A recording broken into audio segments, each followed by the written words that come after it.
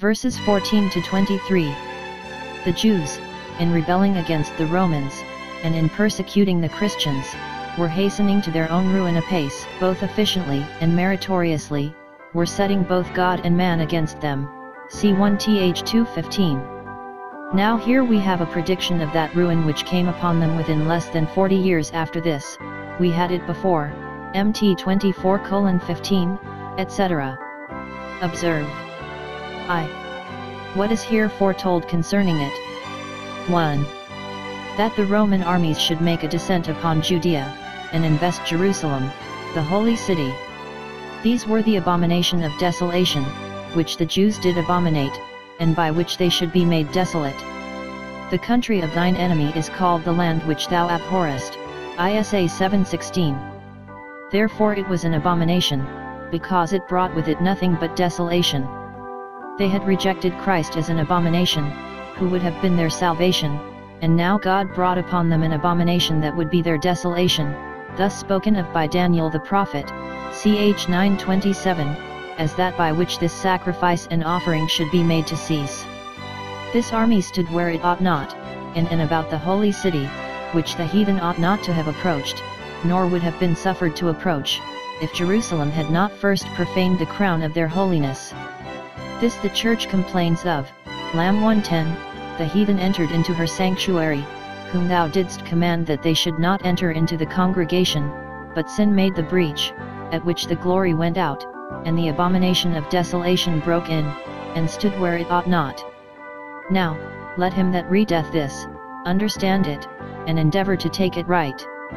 Prophecies should not be too plain, and yet intelligible to those that search them, and they are best understood by comparing them first with one another, and at last with the event. 2. That when the Roman army should come into the country, there would be no safety anywhere but by quitting the country, and that with all possible expedition. It will be in vain to fight, the enemies will be too hard for them, in vain to abscond, the enemies will find them out, and in vain to capitulate, the enemies will give them no quarter. A man cannot have so much as his life given him for a prey, but by fleeing to the mountains out of Judea, and let him take the first alarm, and make the best of his way. If he be on the housetop, trying from thence to discover the motions of the enemy, and spies them coming, let him not go down, to take anything out of the house, for it will occasion his losing of time, which is more precious than his best goods, and will but encumber him, and embarrass his flight. If he be in the field, and there discover the approach of the enemy, let him get away as he is, and not turn back again, to take up his garment, v16. If he can save his life, let him reckon it is a good bargain, though he can save nothing else, and be thankful to God, that, though he is cut short, he is not cut off.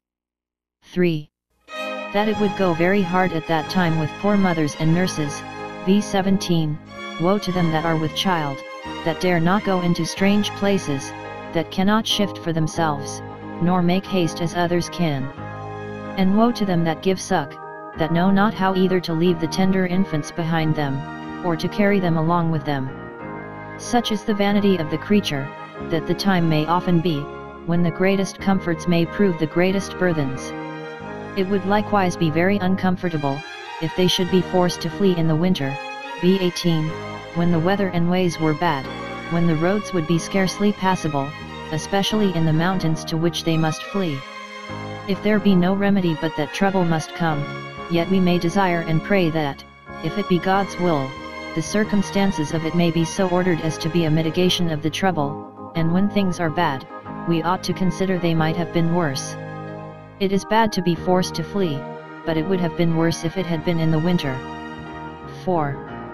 That throughout all the country of the Jews, there should be such destruction and desolation made, as could not be paralleled in any history, v19, in those days shall be affliction, such as was not from the beginning of time, that is, of the creation which God created, for time and the creation are of equal date, unto this day, neither shall be to the end of time, such a complication of miseries, and of such continuance. The destruction of Jerusalem by the Chaldeans was very terrible, but this exceeded it. It threatened a universal slaughter of all the people of the Jews, So barbarously did they devour one another, and the Romans devour them all, that, if their wars had continued a little longer, no flesh could have been saved, not one Jew could have been left alive, but in the midst of wrath God remembered mercy, and, 1. He shortened the days, he let fall his controversy before he had made a full end. As a church and nation the ruin was complete, but many particular persons had their lives given them for a prey, by the storms subsiding when it did. 2. It was for the elect's sake that those days were shortened, many among them fared the better for the sake of the few among them that believed in Christ, and were faithful to him. There was a promise, that a remnant should be saved, Isa 10:22, and that God would not, for his servants' sakes, destroy them all, Isa 65:8, and these promises must be fulfilled. God's own elect cry day and night to him, and their prayers must be answered, Lu 18:7. 2. What directions are given to the disciples with reference to it? 1. They must shift for the safety of their lives.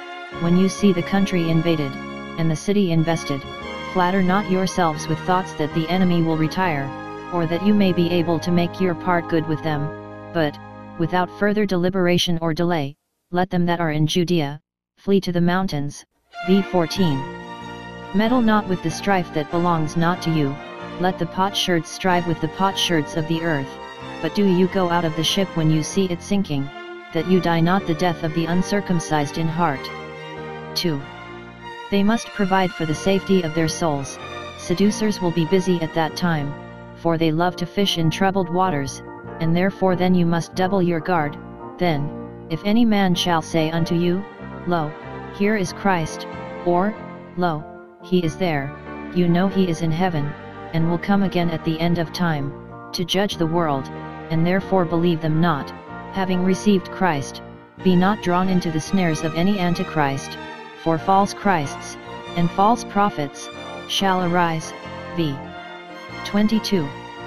When the gospel kingdom was in the setting up, Satan mustered all his force, to oppose it, and made use of all his wiles, and God permitted it, for the trial of sincerity of some, and the discovery of the hypocrisy of others, and the confusion of those who rejected Christ, when he was offered to them. False Christs shall rise, and false prophets that shall preach them up, or such, as, though they pretend not to be Christs, set up for prophets, and undertake to foretell things to come, and they shall show signs and lying wonders. So early did the mystery of iniquity begin to work. 2th 2:7. They shall seduce, if it were possible, the very elect, so plausible shall their pretenses be, and so industrious shall they be to impose upon people, that they shall draw away many that were forward and zealous professors of religion, many that were very likely to have persevered, for nothing will be effectual to secure men but that foundation of God which stands immovably sure. The Lord knoweth them that are his, who shall be preserved when the faith of some is overthrown. 2 Tim 2:18-19. They shall seduce, if it were possible, the very elect, but it is not possible to seduce them. The election shall obtain, whoever are blinded. Rom 11:7. But, in consideration hereof, let the disciples be cautious whom they give credit to. v23. But take ye heed. Christ knew that they were of the elect, who could not possibly be seduced, and yet he said to them, Take heed. An assurance of persevering, and cautions against apostasy, will very well consist with each other.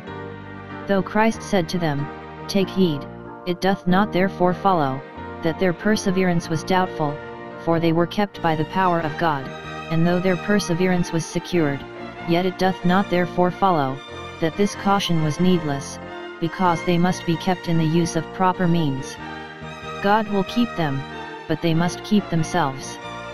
I have foretold you all things, have foretold you of this danger, that, being forewarned, you may be forearmed. I have foretold all things which you needed to have foretold to you, and therefore take heed of hearkening to such as pretend to be prophets, and to foretell more than I have foretold. The sufficiency of the Scripture is good argument against listening to such as pretend to inspiration.